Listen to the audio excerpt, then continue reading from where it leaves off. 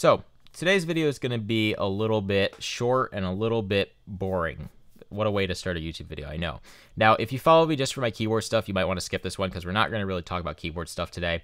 But this does actually apply to keyboard stuff because if you want to make a full set of keycaps, you need biocompatible resins. It's just kind of how it works.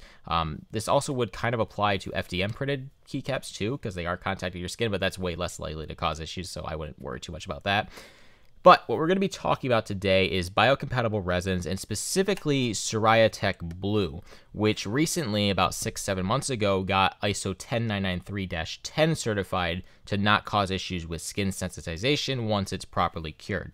Their curing process is a little bit in-depth. You basically need to wash it in 2 baths of alcohol, and then you have to bake it, and then you have to cure it for like 20 minutes, and then it is considered ISO 10993-10. We're going to hop onto my iPad here and take a look at the 2 test reports that they actually provided. They provided 2 of them, an intracutaneous reactivity test, which is essentially injecting the actual material under the skin of rabbits to see if it causes an issue. And then they also included the skin sensitization test, which is the one that is more applicable to what we're going to be doing, such as contacting keycaps or making jewelry, which is something I like to do with this resin. But what we're going to look at is the intracutaneous, so right under the skin first. And I recommend if you are going to be doing any sort of application with these resins where it is contacting skin, to fully read these documents and don't just like watch my video and be like, yep, that's good, and just do it.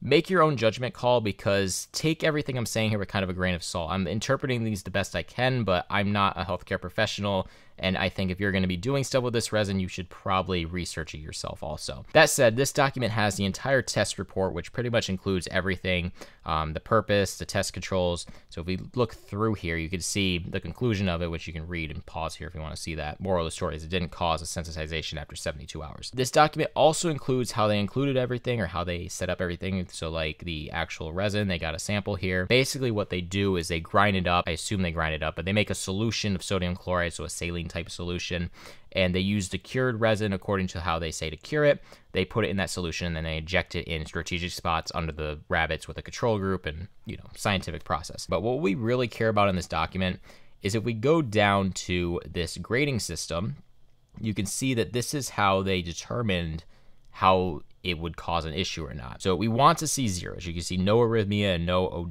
edema, medical words. But you can see that we want zeros. That's basically what we want here. So we can go down to where the test was actually performed, and you can see that after 24, 48, and 72 hours, every single result on every rabbit, every single test subject, you can see is a 0, meaning no sensitization occurred when it was injected under the skin, which is very good.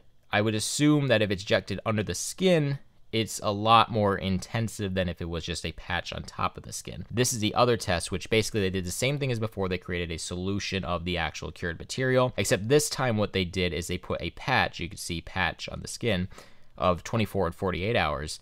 And you can see yet again, we see all zeros here on every single test subject. And there's a lot more test subjects on this one. These are actually guinea pigs this time. One thing I found interesting is that you can see the weight range before and after experiment. It actually went up quite substantially after the experiment, so take that for what you will. Maybe it ate more, maybe it was fed more water or something, I don't know. But every single subject pretty much passed and was not sensitized to a patch on the skin either, which is a very good thing. Hopefully this video was insightful to some extent. It wasn't very interesting, I guess, in that sense, but I just wanted to make it to kind of talk about bioresin, specifically Siraya Tech Blue, because I haven't seen a lot of people talking about this, if anyone talking about it. And this is a big thing. If you're going to be creating things that touch the skin, resin is not safe even after you cure it. It is safe to handle in quick little bursts and stuff if you have like a figure and you play with it or a dice or something. But making something that, say, touches your skin all day, like keycaps or a ring, it's not safe with just any old resin. You need a biocompatible resin. Now, typically, we've been excluded to resins that were in the bio field or the medical field that are very expensive. I mean, we're talking $250 to $1,000 a liter, which just isn't viable to make stuff at home for what we want to do. So it's cool that a company like Siraya Tech is selling a $60 resin that has some type of certification for biocompatibility. That being said, it isn't the most solid certification. It pretty much just says that, hey, after 72 hours, this probably won't sensitize your skin, but there's no more long-term like actual results there, because typically in the actual ISO certification range, there's different types that the FDA, at least in America, considers. There's a long-term, which is more than 30 days. There's prolonged, which is up to 30 days. Then there's other certifications for things such as like dental implants and internal implants and all that type of stuff. There's all these certifications. So this one pretty much has like the bare minimum of, hey, this probably won't sensitize your skin, and that's about it. It doesn't say anything longer term. So if you want to wear something made out of this for 30 days, it is possible you will still encounter issues, but most likely it won't sensitize your skin. So that's a big one, because the sensitization is the big issue when it comes to resin printing. That prolonged contact over time, you'll develop an allergy to the stuff, and then that can lead to issues when you're printing with it, or you get some on your skin by mistake and you're not wearing gloves. So it's just good that they have that. I should also mention that this applies only to the cured resin. This does not apply to the liquid resin. To my knowledge, there is not any single existing resin on the market in the bio field or the medical field or the consumer field that is safe to get on your skin over and over when it is liquid. They're all contact sensitizers to my knowledge in that field. So this is specifically saying after you cure it according to their specs. That said, hopefully someone got some use out of this video. Pretty short one, pretty simple one today that I just kind of wanted to talk about because I thought it was pretty cool.